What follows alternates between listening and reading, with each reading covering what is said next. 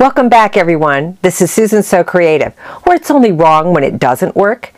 I'd like to share with you today how to edit an existing design to create a whole new custom design and then use that to lay out multiple blocks in Pro Stitcher.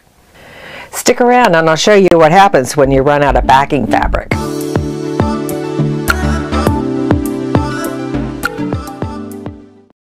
I made this quilt using the Mini Wonderful Curves book from So Kind of Wonderful.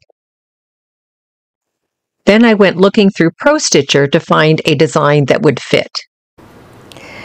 Now what I've done is I've opened my design in Pro Stitcher, and you can see I have this wonderful pattern that I'm going to be working on, a clamshell quilt.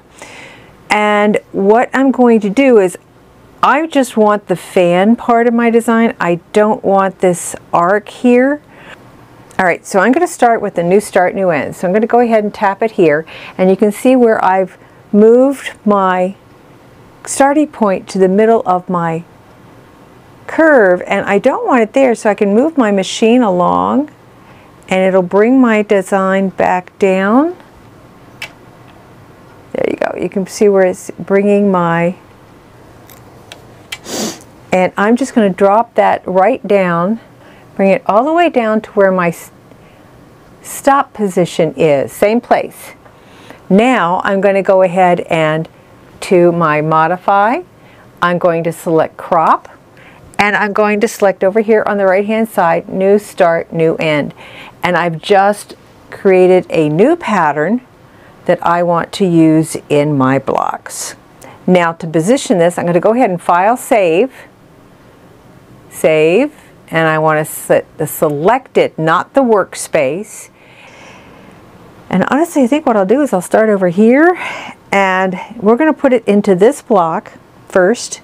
I do need to flip it, so we're going to go to Modify, and we're going to go to Rotate, and I'm going to flip vertically. And then I'm going to reposition. So my starting point is, say, and there's my first design up on the screen. Now there are parts on my quilt where I don't have a full block. So before I actually start quilting, I'm going to mark off half my fan and eliminate one side of it to give me the half block vertical. And we're just going to go in here to crop, select edges, and select outside. Now I'm going to baseline. I'm going to remove the area tab and click there, and then we'll save the design.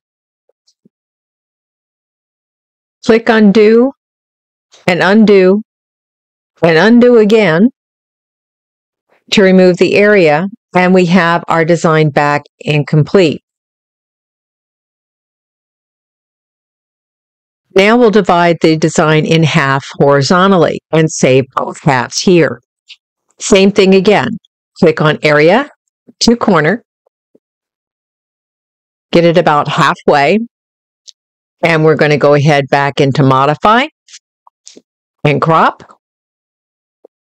We're not going to add edges to the top one, so click crop and do inside.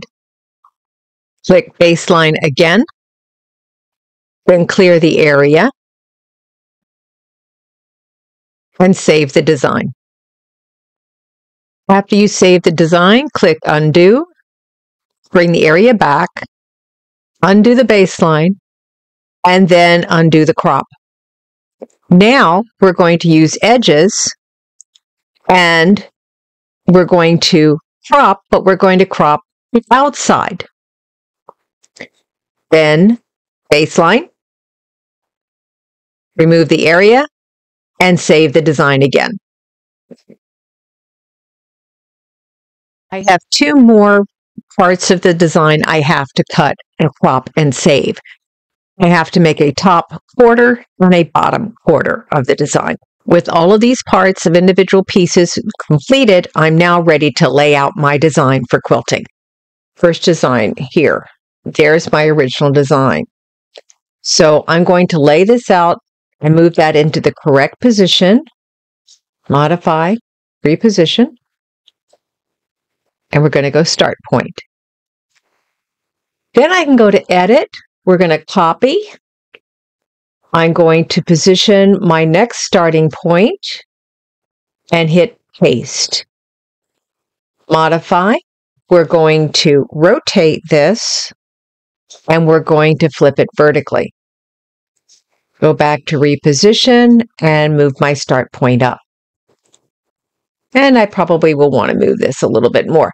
But this is how I'm going to lay out my designs as I go through. When I have part of a design that needs to be positioned, we're going to go back into File. We're going to go to Workspace, Open, and I'm going to select like half my design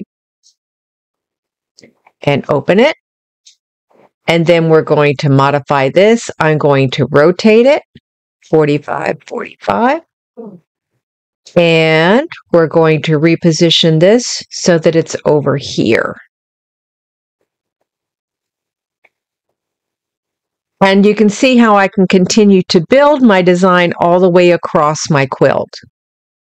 One thing you need to keep in mind as you're positioning your designs is that Pro Stitch will follow the sequence in which you bring your designs in and place them onto your quilt. So if I do placement for 1, 2, 3, in this case, it's going to stitch in that order.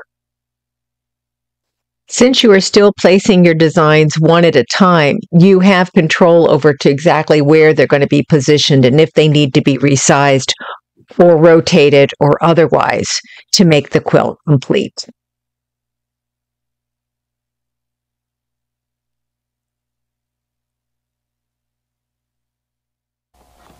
Oh my gosh, have you ever run into this? I get down to the very bottom of my quilt. I'm just about ready to base this on and I'm feeling as if, okay, I got enough batting, but look how close I'm going to be to my pins. I'm not going to be able to overstitch that at all. I'm not safe, don't feel safe about that. So I'm going to have to replace this,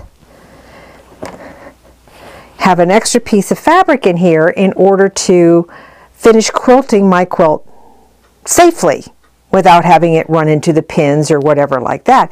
How am I going to do this? Well, I came up with a real quick solution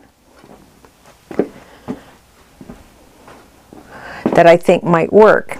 And what I've done is ripped off about 3 inches of fabric that I'm just going to place in here. Now I'm going to have to do it at the frame, and I'm going to stitch this on to this one. I'm going to have to do it by hand. I don't know any other way because I don't want to take the quilt off the frame. So we're just going to go ahead and undo this, and I'm going to start stitching right here and just stitch that all the way across the bottom and then repin the backing to the quilt frame.